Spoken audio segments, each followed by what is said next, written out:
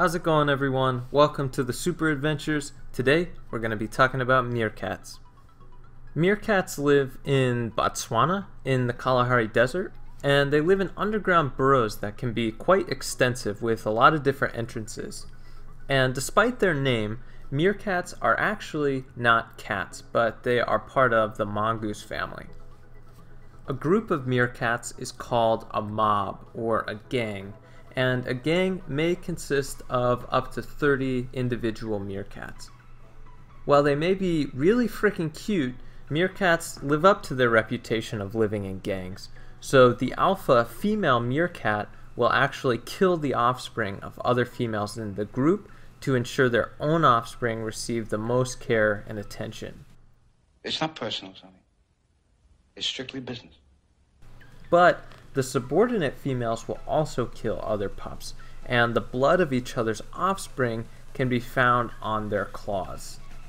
But despite how aggressive the meerkats can be among their own gang members, at the end of the day, they're still family.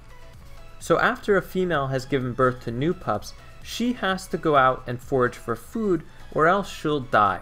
So while she's out foraging, a babysitter will stay behind, feeding and protecting her offspring. So not only do these babysitters miss out on foraging, and they can actually lose up to 2% of their own body weight in a single day, they will also sacrifice their lives to protect the pups. During the day, meerkats forage mostly for insects, but also other small animals such as lizards and snakes and millipedes. And if you guys have watched my millipede video, you'll remember that as a defense mechanism, millipedes will crawl into a ball and secrete foul-smelling chemicals, and in some species even hydrogen cyanide. But the meerkats will rub the millipedes on the ground to get rid of those toxic compounds before eating them. Meerkats are also immune to the otherwise deadly venom of scorpions. Nonetheless, when baby meerkats are first born and they can't forage on their own, the adults will bring them dead prey. As they get a little bit older, the adults will actually remove the tail from the scorpion and bring it to the pup so they can practice their hunting skills.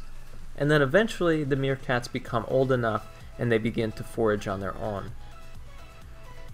While the meerkats are foraging for food, they'll set up a sentry. And the role of the sentry is to watch out for predators and alert the family of any potential dangers.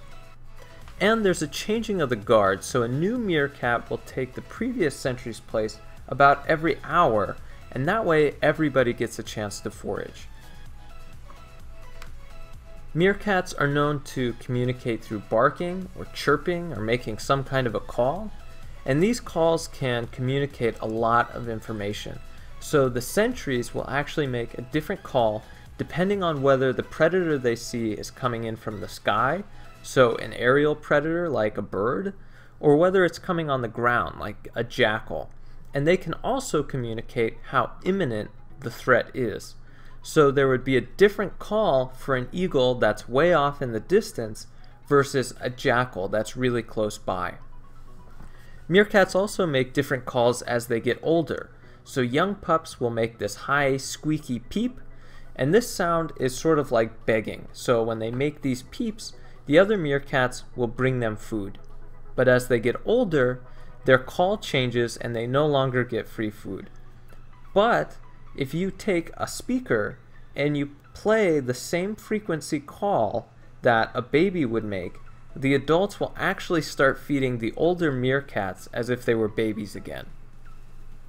And lastly, families of meerkats are known to get into clan wars with neighboring gangs. So initially, there will be a standoff where they try to intimidate the other meerkats, but if that doesn't work, things will escalate into an all-out brawl, and the meerkats will use their razor-sharp claws and teeth, and they will fight each other.